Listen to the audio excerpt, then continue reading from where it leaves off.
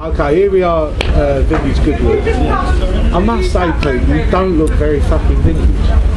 Vintage? I mean, depends when you find wine or old cheese. I think fine wine.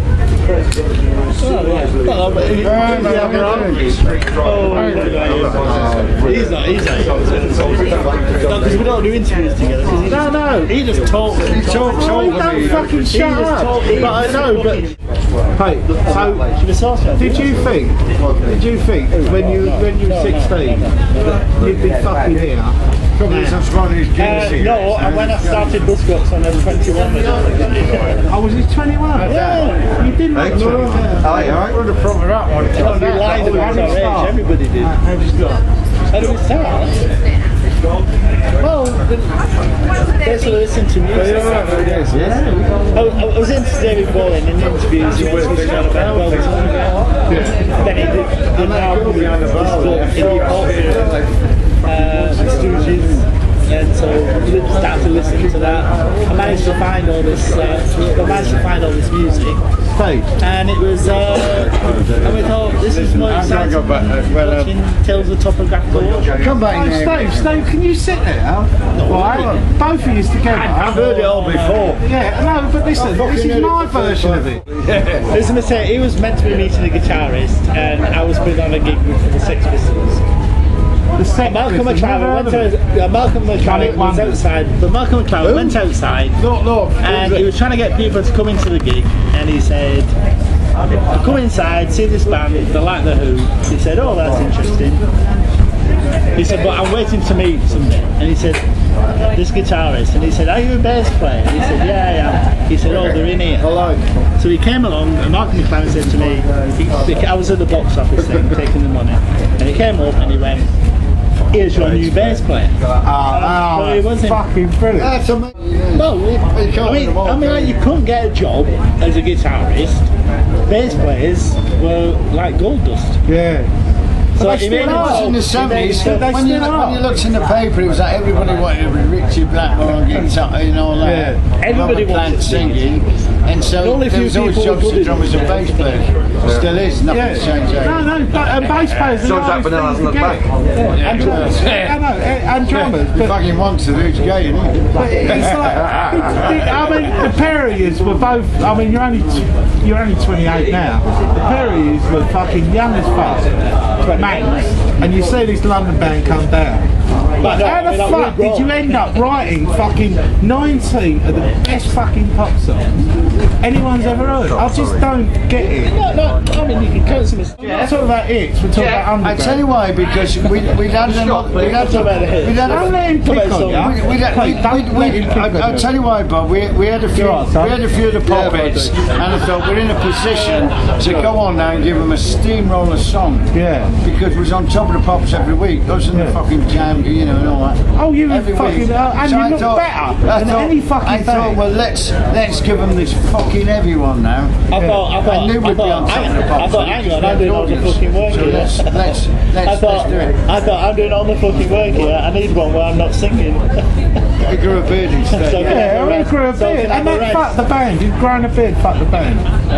Grown a beard. The wonderful thing about Harmony in my head in the studio, we got all those old 1930s mics out. Yeah.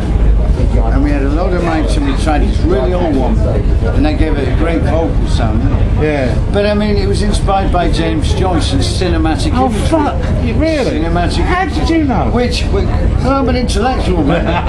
Because William Burroughs then took James Joyce and then fucking David Bowie took it. Yeah. And I fucking took it after that. James Joyce, What it is, philosophically, it's this: the world's a fragmented place. We're getting like bits of images and things over there, and so that's you thought we were getting a good rock. I thought you was mental like I was.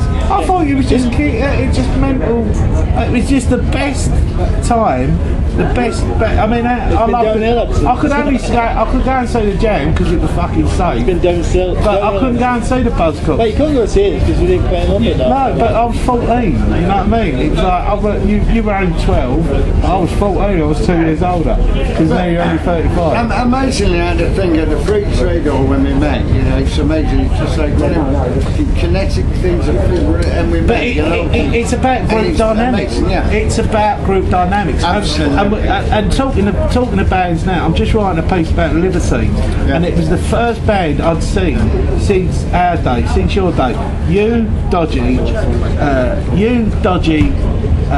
Oasis and the Libs had the fucking greater, the sum of the parts is greater than the whole. I know, it's because we argue the You know what I mean? And it's, when you fucking, I hate everything. You met all my mates. You know what's great? Yeah, no, but you've met all my mates, and you know we all hate each other, but we're still together 40 years. Well, exactly. You see, the thing is, the fucking opposites. when I can't find anybody else to argue. No, I mean, when our two guitars go together, you can argue in shorthand. You don't have to have a proper argument. It's like you don't say, yeah, you and the... It's like putting something against a grindstone and the sparks fly.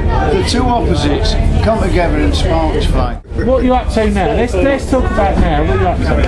We're touring the world. We've been busy touring the world. Well, in America... Have you been to East End? East End? You've not been to East End? China. The Beatles played in East End. Why in the Buzzcocks? They're going to know the answers to them. Yeah, I have. Amazing from Manchester, that music's transcended around the world. We've been too busy playing gigs. Fucking Australia, Kuala Lumpur, we've gone to China, South America. You're both talking, listen, me. Yeah, that's why you don't do an interview with both of us. One at a time, one singer, one song. Has anybody got a bloody cigarette? Oh, girls, Weight Watchers is that way.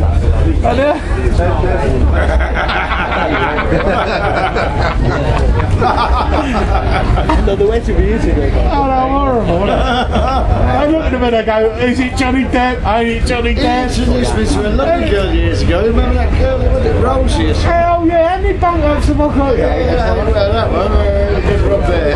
Hey, not so many years, but he still looks at me with them prison eyes, doesn't he? He still looks at me with them prison eyes, a little bit of laughing. He butters his bread on both sides, let's say.